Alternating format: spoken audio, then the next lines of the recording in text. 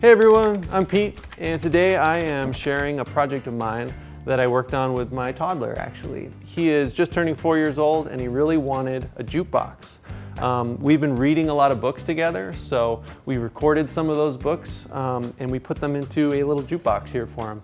It's actually all Qwiic-based, so I call it the Qwiic-Jukebox. In this video we're gonna talk about the background of the project a bit and then dive into some of the electronics inside it. And then I actually decided to recreate one of the solutions instead of using RFID, doing something a little more crafty. So we're going to talk about that at the end. So basically this is a jukebox from a kid, and what I wanted to do was have RFID tags that were linked to MP3s that would play. So basically he's got a pile of these that we put stickers on to make them custom so he could remember, and he just puts it over the SparkFun Flame. Bing!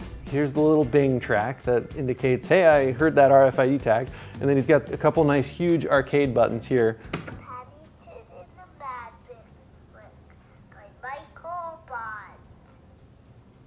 It was Paddington's first birthday since moving in with the Browns. So yeah, that's a track we actually recorded together in our basement, so that was pretty fun. And then yeah, this one will trigger Paddington and the magic trick. And these have some like pretty enormously large, I think it's 32-bit IDs. And so originally I had to learn all of those, and then I just put like a number on the back of them so that it was a little more easy to maintain. And so we actually, we just named them 1, 2, 3, 4 and then assigned tracks to those. So let's turn this thing around and take a look at some of the electronics inside. So actually you can see it's laid out here pretty nicely. That there aren't too many cables to hook up. We've got our Redboard Qwiic here, kind of central to the faceplate. And then I've got my Qwiic MP3 player here, and that's actually just wired with this single Qwiic cable. That provides power for all the boards in the system, and then communication to the MP3 player. The MP3 player is wired to this little hamburger speaker on the other side right there. And then the Qwiic cable here passes through the MP3 and makes its way to the RFID reader in the corner there. And that is also providing power and communication to that board. So super easy hookup. This cable here is something I'll talk about a little later. So this is actually not necessary for the most simple basic setup that you could do for this. We've also got two buttons here.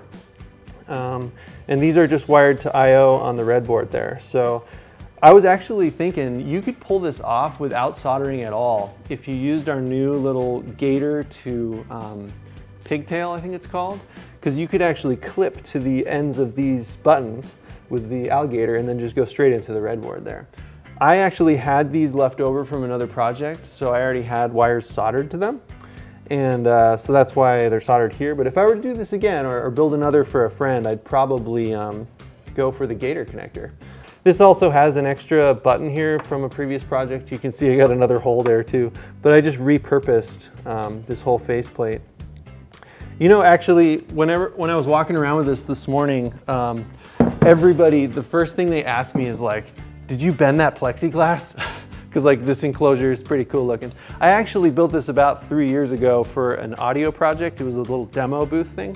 So to bend the plexi, it's actually pretty easy. There's a heating element you can buy. It's just a long strip, and you lay it's not plexi, right? It's acrylic. So you lay the acrylic on top of that, and then it starts to heat up. And as soon as you start hearing crackle, like a little bit of bubbles, then you've gone too far. So you want to try to get it just right, and it gets a little goopy. And then you can bend your angles in it, and then when it hardens, it's got this really nice finish to it. One trick that I did learn that I will pass on is if you use like a compressed air gun right at the crack, after you have your bend, it'll cool immediately. So you don't have to hold it there and wait 10 minutes for the acrylic to cool down. So anyways, we bent these angles, and then actually I don't know if you can see, but I milled out using like a bit on a, it wasn't a Dremel, it's like a sander style spinner, and you put it in there and then you just follow a line. So I ended up cutting out a piece of the wood right there, a little track for these things to sandwich into the bent acrylic. And just a little line of epoxy in there, and it's held together for quite a long time. And then the way I did the faceplate is you can actually take this off with a few screws and then replace what's in the front there. So we got a pretty good second life here with the Jukebox project, and who knows what it'll have next. So we talked about what's going on behind the scenes there. Actually, on the front of the project, there's this SparkFun red box, right? And it seems kind of unnecessary, possibly. Well, at the end of this project, once I had RFID working, I kind of got that good old-fashioned engineer's curse and said, I could probably design this differently in my own way. And I really wanted to do something a bit more crafty so that I could involve Graham in the electronics. He actually helped plug in all the Qwiic connectors, which is pretty rad. So he got to sort of understand how power works and how these things need to be wired up. But in terms of the RFID, that was a little magic for him, and you know, that's cool and it works. But I wanted to do something a little different. And so I came up with another solution for engaging the track you want to play. And my first option was actually going to be a series of light sensors. And so I made a little box and I wired up 4 little light sensors in it. And then my plan was to have cardboard tags. And then he could slide this into here and it would cover up certain light sensors and give a code to the project so it would play the right track. And this worked pretty well, but it actually required some very precise handling, and the cutout of the holes was pretty tricky to line it up just right. And some of my during my debugging, I was noticing that like this code is getting really complicated to try to filter out the light. The ambient light was changing between rooms and stuff. So anyways, my next version after that was a bunch of IR sensors. And these are actually the IR sensors that are found in the Redbot kit for line following. So they do a really good job of sensing white or black.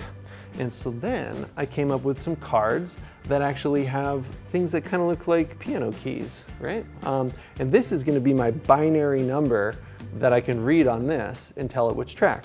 So then we came up with a couple different ones, right? And this one's going to read 5 and this one's going to read 3. So now we can actually cut these out of cardboard together and color in the boxes, and he kind of gets a little more understanding of like, oh, this is a unique card and it has a graphic on it and this is a number. And he actually, we go to the library so much and he does all the scanning with the books there, so he kind of understood that like, oh, this is a graphic and there's a scanner reading what's going on there. And he gets to learn about binary numbers, you know? So let's give this one a shot too. Seal it up. And we just go ahead and push this in here. Bing! Aha! It's working. And so this is track 5 we have for this. And yeah, so now we can make a bunch of these ones just out of cardboard, you know, and have a lot of fun and a little more crafty solution to that. And I ended up keeping the RFID in there because we already linked these cards to those tracks. And as the project gets bigger and we put more audiobooks into this and more music he wants to listen to, we can build some more of these, and we can get a few more of these too and just build it out. The other fun part of this project I wanted to share was that Graham actually was involved in the coding for this. And so I was showing him how the play button would start the track he wants to listen to, and the stop button would stop the track, right? He pretty much understood that. But very quickly, after using it a few nights, we realized we really needed pause for those occasional breaks you need to take from your audiobook. And the original MP3 player I used was our MP3 trigger. So not the Qwiic MP3 trigger, just the MP3 trigger. And that one does not have pause. So it's a little bit of a limitation for that. I needed pause on this project. So then I switched to the Qwiic MP3 trigger, which has pause, which is great. And so what we ended up doing was Graham said, I really want stop because that's a useful feature, but I also want pause. So he said, why don't we make the stop button do pause if you hit it twice? And I was like, oh, that's so awesome. You're starting to understand programming, and yes, we can change this to do whatever you want. And so instead of adding the third button, we actually went in there and made a pause. So this will start from the beginning of that drum beat. This is a track of music we played, right? And so if I hit stop twice, then it's actually paused right there where the guitar had already come in, and then we're back to where we were. So pause is working pretty good. Pretty stoked on that. And then if I just hit it once, then it's done. Yeah, so that's pretty much the project. I wanted to share that progression of how I started with the MP3 player, needed the pause, switched to the Qwiic system. It was super easy, and then decided to redesign it in my own way with some more crafty solutions. And I would recommend checking out the Qwiic system if you have any kind of project similar to this, or if you want to build your own jukebox, follow along in the rest of this post. So hit up SparkFun and check out all the Qwiic stuff we got. And I'd recommend the MP3 trigger and the RFID.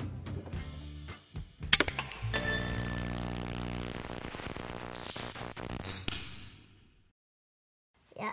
Okay.